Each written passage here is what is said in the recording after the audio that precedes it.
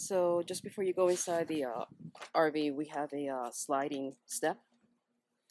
And then as soon as you come in, this is almost standard for a lot of the RVs, is you have the batteries. They're brand new batteries. I just bought all 3 of them. And you can see ground, so it gets good ventilation. As soon as you step in, right here, I have some switches. And the switches are going to be for the floor lights, the ceiling lights, and then the porch light. I also have some electricity so that I can put some of my like blenders and toasters and things like that. As soon as you come in, I have the guy who I purchased it from. Basically, he did some modifications for his own style, and what he did was he made this into his road office. So he basically has been traveling since like the 1980s.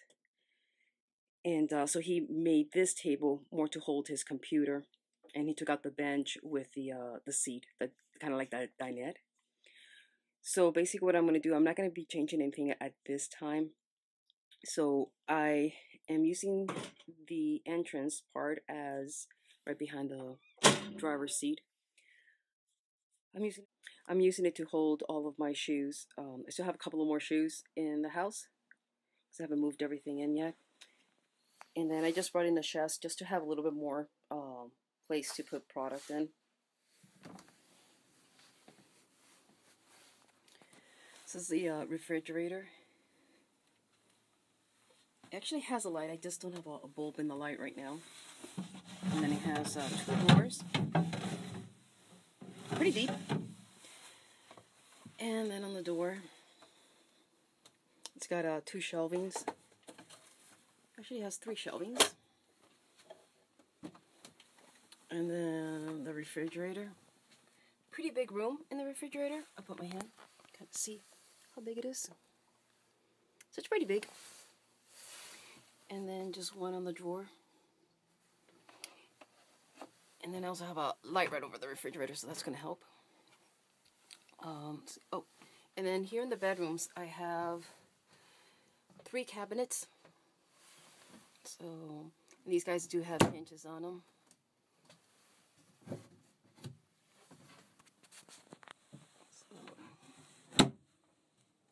So there's actually 3 cabinets.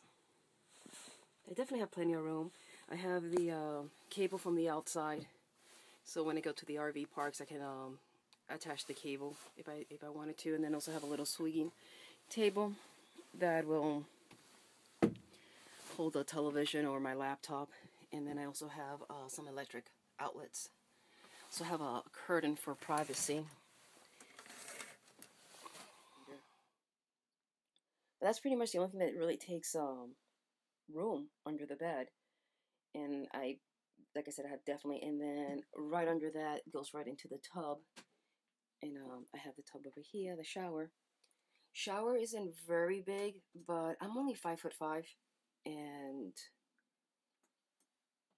you know, it's plenty of space for me. There's really no complaint.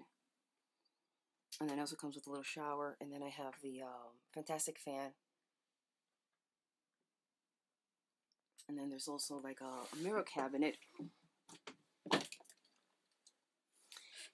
And this one doesn't also have a something to hold it, so I'm also going to put a little hinges on that also. And then there's also over here a medicine cabinet, and then there's a bungee cord up here. There's plenty of room, you know, on the walls for me to just keep adding stuff if I wanted to. But for right now, I'm just happy for what it is. I plan to paint it. It does come with a toilet. Toilet's right next to the shower, so it's not a inside the shower, which is great.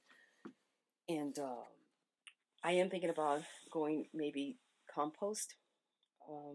Not getting like a compost like you pay $900, $700 toilet, but probably just do more like a bucket in a box. And let's see, I also have a sink, cabinets under the sink. And then on this side I have a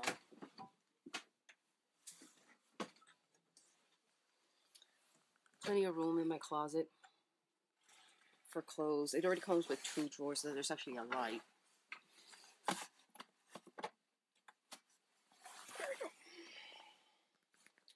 And it comes with cabinets, you know.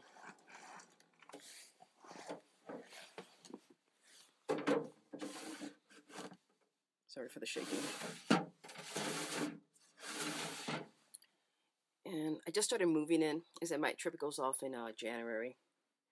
And then, you know, enough room. I have, I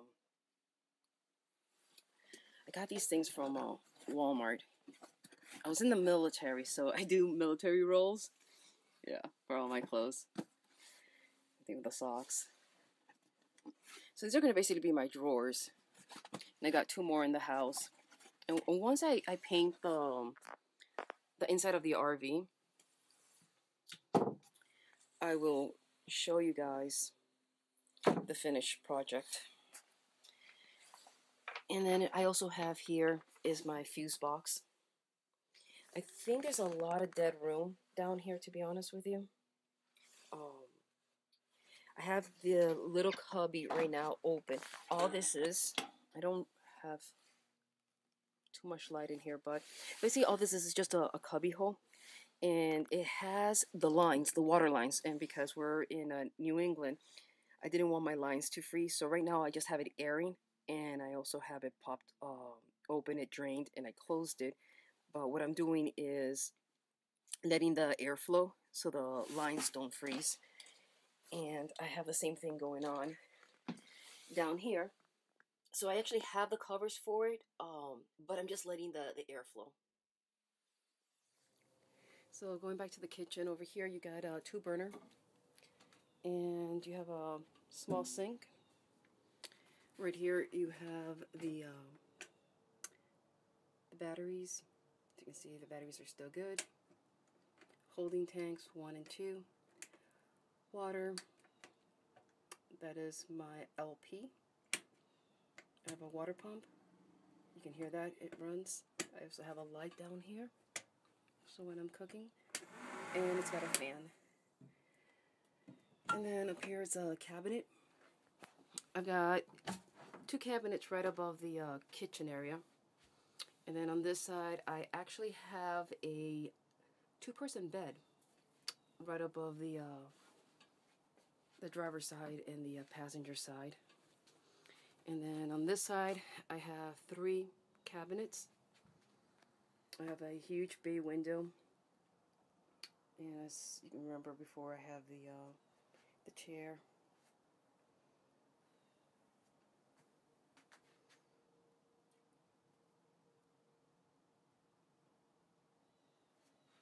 And then right under the sink, I have 2 more cabinets with shelvings.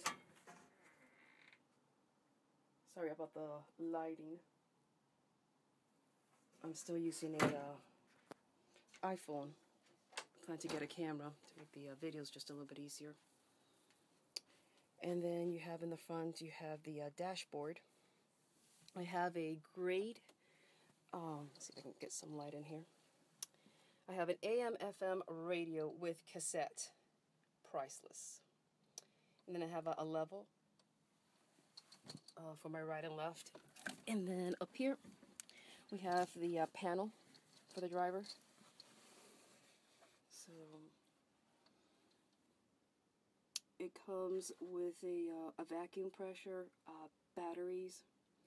It does have AC and it does have heat, and it both work. That's going to be for my batteries, so I don't drain out my batteries.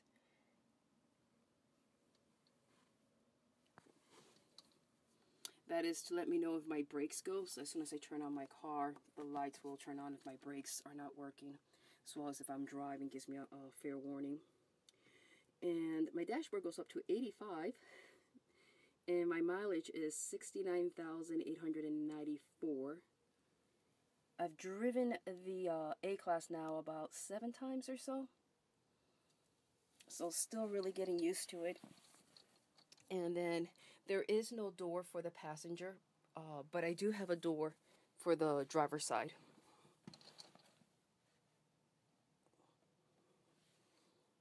I plan to get rid of the curtains. I'm planning to get blackout curtains. All the curtains are going to be changed.